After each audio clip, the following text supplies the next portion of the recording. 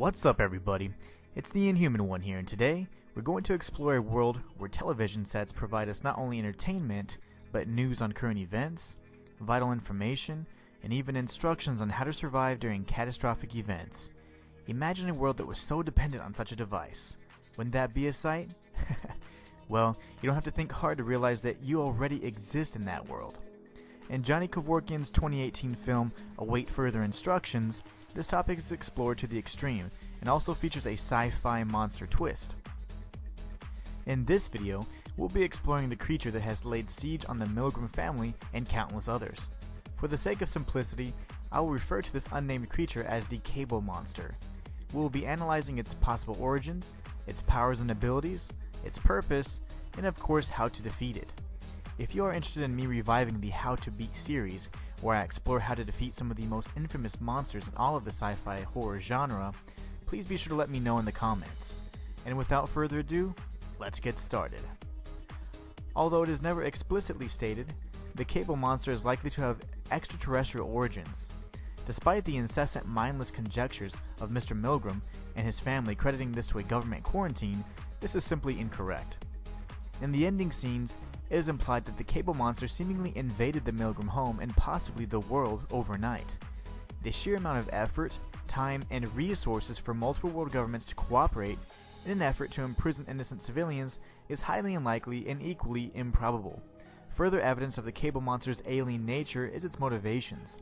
It seeks to subjugate the human race and be worshipped as a deity. It even threatens the eradication of the human race when faced with opposition.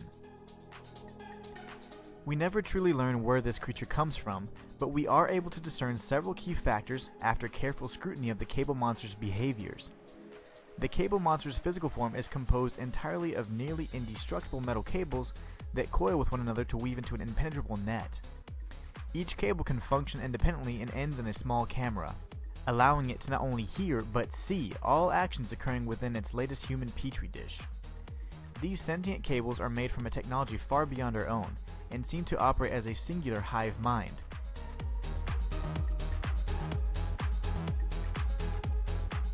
In a number of instances, the cables from different parts of the home combine to form a mass large enough and long enough to lift Mr. Milgram and use him as a sort of puppet to verbally communicate his desire to be worshipped. The black fumes that the Cable Monster pumps into its subjects' homes and shelters serves as even more evidence of the incredibly advanced technology at its disposal. Although it seems to simply be a toxic gas, its explosive effects and the fact that it seems to eat away at organic matter leads me to believe that these are actually nanomachines that are programmed to carry out specific purposes. In this case, make mum go pop. The Cable Monster is also a master strategist. In less than a day, the creature disabled all cell towers, isolated and confined small pockets of humanity, installed pipes to allow passage for nanomachines, trespassed into secured homes, and crept into any and all TV sets located indoors. And all of this was done in the cover of the night. The Cable Monster's motivations are quite clear, as it explicitly states on numerous occasions that it wants to be worshipped. It utilizes effective tactics such as deception, manipulation, and inciting panic amongst its subjects. Over the course of time, these factors can weigh heavily on the human psyche and increase stress levels, resulting in poor decision-making, irritability, and ultimately violence. The Cable Monster asserts its authoritative position on the TV screen, a trusted source of information for most humans, and works to break down the mental barriers of those that show signs of mental resilience by pitting them against each other. The Cable Monster carefully observes the behaviors of its subjects after each new instruction provided. Each new message serves as an experiment that results in gathering more information and data on its subjects. When it has gathered enough data, the Cable Monster is able to effectively control its subjects by way of fear, devotion, or killing those who continue to disobey. In summary, the Cable Monster is quite the force to be reckoned with. So how do we beat it? I believe the most important survival tactic in any situation is preparation. Heavy reliance on mobile forms of communication, TV, and other forms of media relying on technology can be a huge detriment during an invasion or similar catastrophic event. Another seemingly effective tactic would be to simply own a flat-screen TV or even a small projector. The Cable Monster needs to implant itself inside of a device that has a screen in order to project its messages.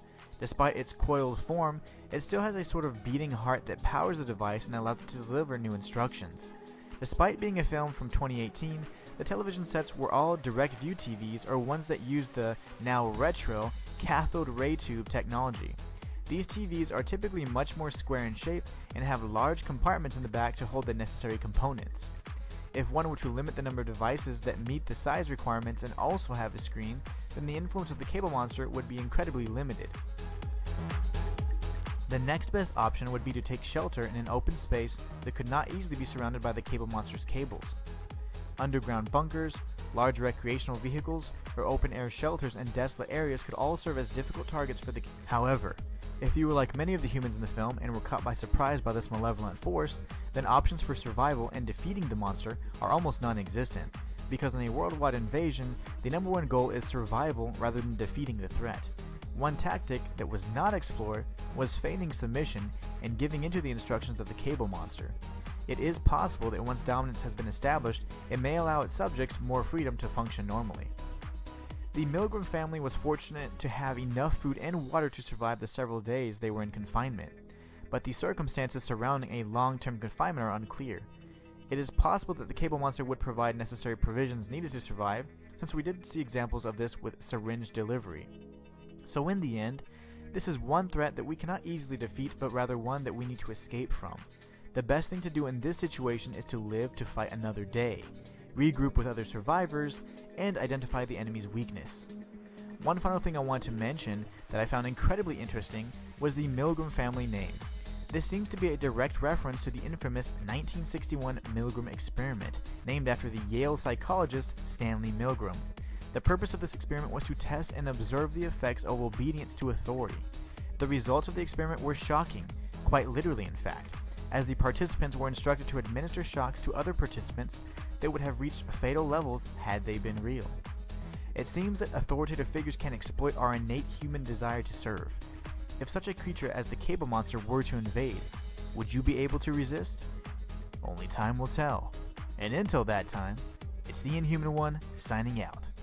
Welcome to my universe.